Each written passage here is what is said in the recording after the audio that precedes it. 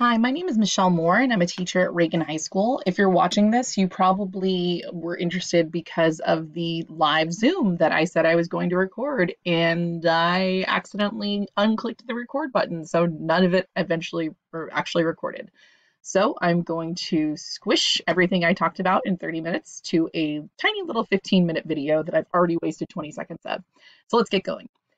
How do you get to Google Classroom? Well, first of all, there's a couple ways. You can do like your students do and just type in Google Classroom up in the search bar up here. That's one way to get there. I personally prefer doing it old school, and I type in the web address. The web address is classroom.google.com. So that's your option. That's right here.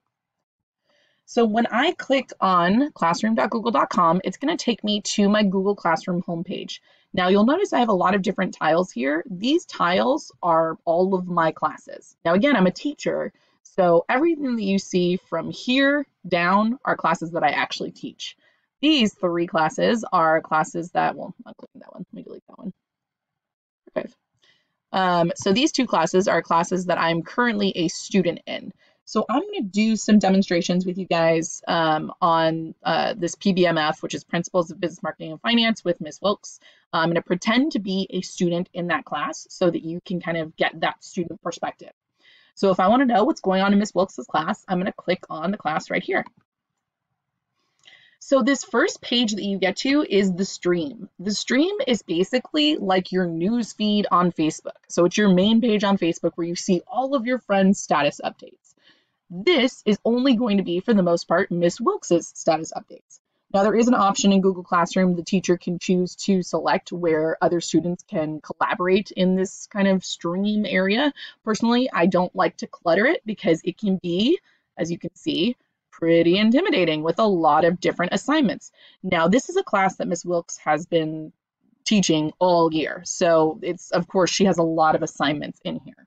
But in this stream, you're going to see all of the assignments she posts. You're going to see all of the announcements she makes. And I really think that as we move forward and are potentially moving into a distance learning scenario, this is where you are going to see your teachers do a large amount of their communication. Because as a teacher, I'm going to go ahead and pull up one of my teacher views. So I'm going to pull up a classroom just to show you the teacher view that I'm currently teaching. So if I click right here and I click share something with your class and I type in, hello, today we are going to be working on, and I'm not going to do this because my students will all get an email, but if I click post, like I just said, all of my students will receive an email letting them know, oh, Miss Moore just posted in our Google Classroom. So they will be alerted through email every single time your teacher posts an announcement, an assignment, a quiz, anything. So they'll get that double notification if they have the Google Classroom app on their phone. They'll also get a notification letting them know that as well. Okay, so I'm going to come back. I'm now a student, again, a student. So I'm looking at this and I'm like, oh my gosh, wow, Miss Wilkes has posted a lot because I just joined her class and she's been teaching it since August. So if I hop over here to classwork, it's going to take essentially all of the announcements, which would have been like, hey guys, how's it going? What are you doing today? Things like that. It's going to take that out of it and it's only going to leave my assignments. So in classwork, you will only see assignments and materials. So materials would be anything that, so for instance, like, let's see, right here. So her chapter 6 slide deck. So if I go into her chapter 6 slide deck, these are materials. Materials are essentially like your resources, like your books, your PowerPoints. So I can post my materials here so that I know what I'm learning, but I can also post my assignments here. So as the teacher, so as the student, it's where I'm going to go to get my assignments. So for instance, let's just look, we're going to do this assignment right here. So let's just say that Miss Wilkes just posted this parts of a product assignment. So if I click open, now I want you to keep in mind a couple of things. One, this was assigned back on February 7th, so obviously it's missing because I just joined this class. Two, Miss Wilkes is an in-class teacher at this point. She is giving directions to her students in class. So the fact that you're not seeing a lot of detailed instructions here is because she was giving the instructions in class. So moving forward in a distance learning environment, what I think you're probably going to see more of is much more detailed instructions with your assignment, especially when we click. view assignment right here. So you're going to see detailed instructions right here. So just giving you an example of what that might look like. Pop over down here, very detailed instructions. So you can see I have very detailed instructions right here. I tell the students exactly what they need to do, what order they need to do things in so that they can complete the assignment successfully. And I really think in this distance learning environment, this is what you're going to see a lot more of. Okay, so where is my assignment? This is all blank. That's not my assignment. If I look over here where it says your work, this is where your teacher can post what they want you to work on. So if I have already created a template like Ms. Wilkes has for me, if I've created a template, then this is where I can post it and my students can access it so that they're not having to start from scratch. So if I click on this, it's going to take me to a Google Drawing file. She had her students do a Google Drawing, and she wanted me to pick a product and then paste a picture of that product to the left of the colored text boxes, and then describe the 6 parts of a product that has been chosen. So I can insert a picture, image, search the web, I'll choose iPhone, and click and insert. I'm not going to do this whole assignment, don't worry. And I scale it and put it right here.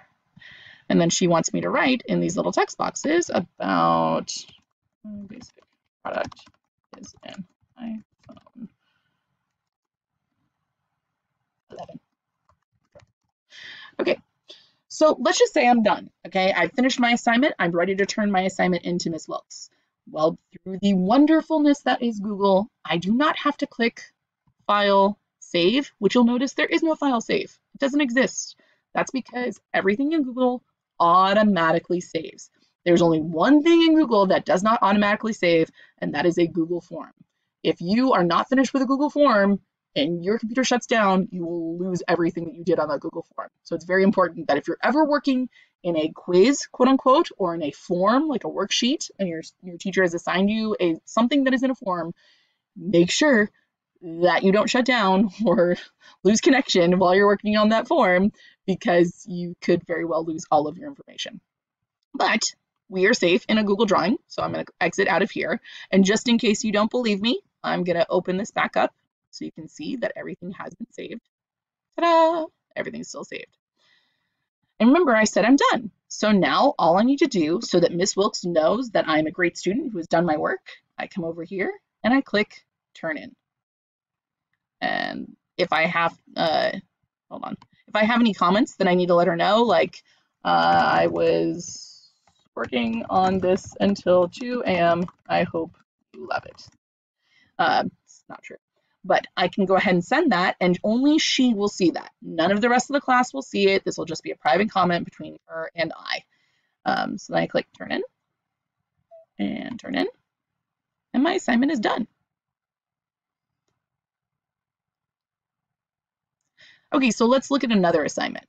So I'm going to show you an example where she has not provided me with a template for me to work on, and I have to upload something from scratch. So we're going to do this view assignment. Now you'll notice we do have something here, right? She has uploaded a video showing me how to download my Canva project when it's done. Canva is a third-party design software that helps you, or not software, but webware, can't remember the right word, where you can just create graphic design. It's very robust and absolutely wonderful. Odds are high that your student will end up working on Canva sometime in the next few years. So she's uploaded video here so that I know what I'm doing. She has uploaded a rubric here for me, but let's just say in this instance, I needed to also upload a Google slide presentation. So what I can do is I can click Add or Create, and I can create a slide presentation.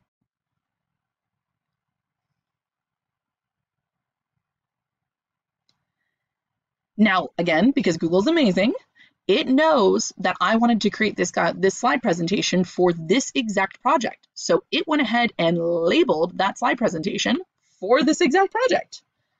And I'm going to go ahead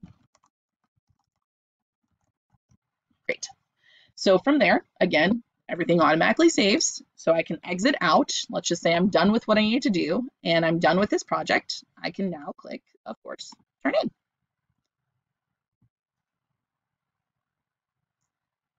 Now, something you're going to see, hopefully, from teachers, this is a new feature. So a lot of teachers haven't really caught on to this feature yet. Sometimes when Classroom rolls things out, it only rolls it out in waves. And teachers, like the vast majority of teachers, only really got this feature midway through this year. So this new feature is a rubric feature. So you'll notice that down through here, you can see that there's a rubric. And for this assignment, she was doing her pitch slide deck and presentation. So she had her rubric right here. Now this rubric is kind of like, doesn't mean anything to us at this point. What I need to do is I need to click this down arrow and I can see exactly how she's trying to grade me for each and every thing that she's trying to grade. Now you'll notice I have these boxes here. These boxes, when I click on them, do nothing, but when Ms. Wilkes clicks on them, it assigns me a grade. So when she's going through and she's grading my assignment, she can just go click, click, click, and then the grade automatically populates because Google is amazing and we love it so much. So that's how the rubric works. It's not really interactive, it's more here for you to reference. So it's important that if you are looking at your students' assignments with them and you see that rubric, that you say, hold on, first thing, let's look at the rubric to see how you're going to be graded. So the last things I'm going to go over with you is just a way for you to get an overall comprehensive view of what your student has to do and when. So there's a few ways for you to see what your student needs to do. You can go to their stream and you can see upcoming work right here. It'll show you what is due, very coming soon. You can see we don't have any work that's due soon. However, I'm new to this class and every single thing is missing. So just because I have no upcoming work doesn't mean that I don't have any work to do. So if I go to classwork, I can go and I can click in every individual assignment and see if I have a missing assignment or not, but you don't have that kind of time. So what I recommend you do is you come over to what we like to call the hamburger. You come over here and you click on your to-do list. The reason I scrolled is because these are all the classes I teach. Yours will be on top as a student. So you click on the to-do list, and that to-do list is going to show you every single assignment that your student needs to do, and when it's due, and if it's late. I have news for you, it won't be in red if it's late. So you'll see that all of these are missing because they were due back in August. Now, this is a great place to have your student kind of make their home base, because if you say, okay, look, you didn't do your My Needs and Wants assignment, all they have to do is click here, and it takes them straight to it. So it's a really good place for them to see everything they need to do. Now, the other good place where they can see everything they need to do is when you go into your class. If you go to classwork, you can go to Google Calendar right here. And your student, because they have a Google Classroom account, also has a Google Calendar. So if I click on Google Calendar, on the left over here, you have the option to manage all of your calendars. You'll see right here is my PBMF first. So if I click that, it's in black, and you'll see right here, I have an assignment. And if I click here, guess what happens? It takes me directly to that assignment again. So there's so many ways that you can really manage what your student is doing. The last thing that I want to show you is something that is very important, and I only have a minute and a half to tell you about it. So on this People tab right here, something that you are not going to be able to see, but your teacher is going to be able to see, is this thing that says Invite Guardians. If you are the listed guardian for your student's account, which your teacher has to input, you will get either your choice daily or weekly summary of all of your students' assignments. All you have to do is ask the teacher who's in charge of your Google Classroom account to make you the guardian under the People tab in Google Classroom. Once you have done that, you will start getting those guardian summaries. And that's it. That's the long and short of it.